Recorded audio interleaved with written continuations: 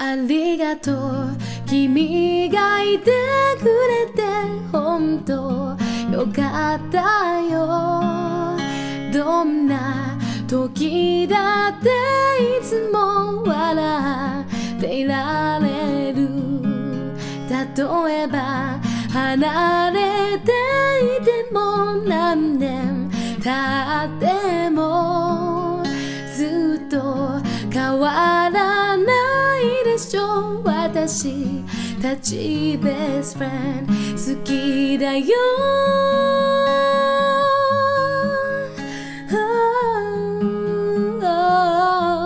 大好きだよ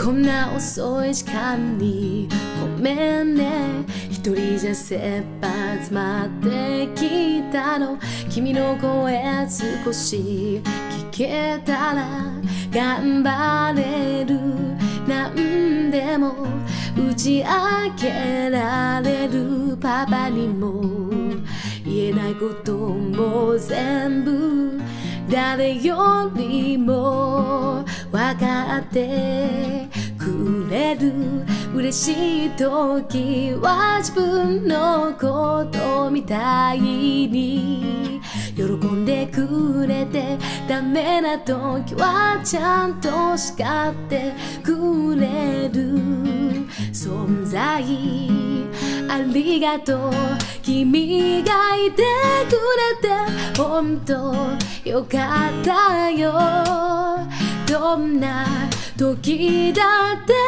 つも笑っていられる例えば離れていても何年経ってもずっと変わらないでしょ私たちベストフレンド好きだよ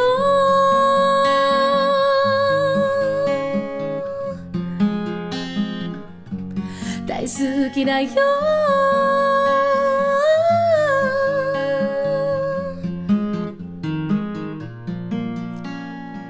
強がってもすぐにバレてるへこんでる時は真っ先に目くれる優しさにも何度も救われて泣きたい時は思いっきり泣けばいいそばにいるからって誰よりも強い味方そんな君に私は何かしてあげられてるかな何かあったらすぐに飛んでから絶対ありがとう君がいてくれて本当よかったよどんな時だってい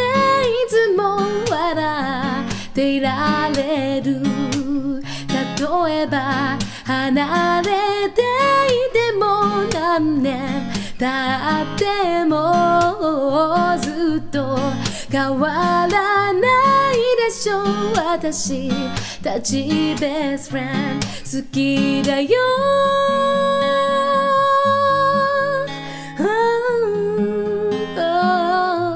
大好きだよ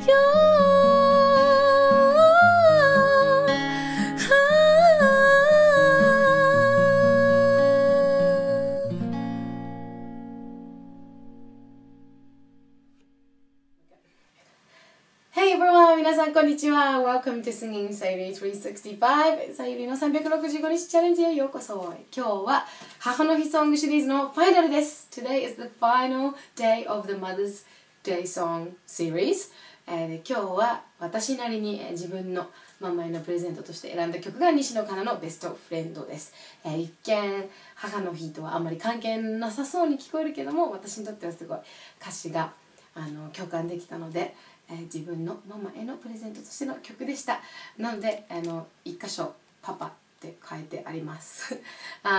Okay, so today I did a song called Best Friend by Kana Nishino, and it's a song that's about best friends, so it's not usually a song that you would pick for a Mother's Day series, but for me it was something that I could really relate to, and I wanted to give it to my mum as a present. So mum, I hope you're watching this.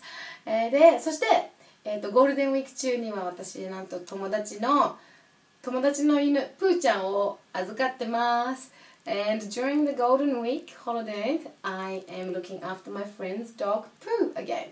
なので今日は一緒にスペシャルゲストとして参加してもらいます。プーちゃん、say hello. So Pooh is the special guest today. This is Pooh with an H. Okay. Say hello. プーちゃん。プーちゃん。超かわいい。もう世界一甘えん坊の犬です。This is like the most friendly dog I've ever met in my life. It lets me do anything. でですね、ちなみに、母の日ですけども、日本では、5月の第2日曜日が母の日です。In Japan, Mother's Day is on the second Sunday of May. それは実際ニュージーランド、中国、オーストラリア、アメリカ、イタリアなども同じです。And it's the same for New Zealand, China, Australia, America, and Italy as well. でも韓国、フランス、メキシコなどは別の日が母の日となっているらしいです。But in places such as Korea, France, and Mexico, apparently Mother's Day is on a different day. で、日本ではですね、ある日本の調査ではお母さんは以下のイメージだそうです。お母さんは1、優しい、2、我慢強い、3、温かい、4、強い、5、頼もしいというイメージがあるそうですね。There was this research in Japan, and they researched what everyone thought of their own mother, what kind of image they had of their own mother. And number 1 came kind, number 2 is very patient, and number 3 very warm, number 4 strong, and number 5 strong, well, dependable, reliable. Dependable is the word. Yeah. So, what kind of image do you have of your mother? 皆さんは自分のお母さんどのようなイメージを持ってますか？私のお母さんはニュージーランド人のくせに心は日本人です。とっても日本人らしいお母さんです。My mom is a Kiwi, a New Zealander, but she's very Japanese at heart. とっても優しくて気配りで、もう本当世界一尊敬している女性です。My mom is very kind and very thoughtful, and I respect her the most in the world, I think. Bye bye.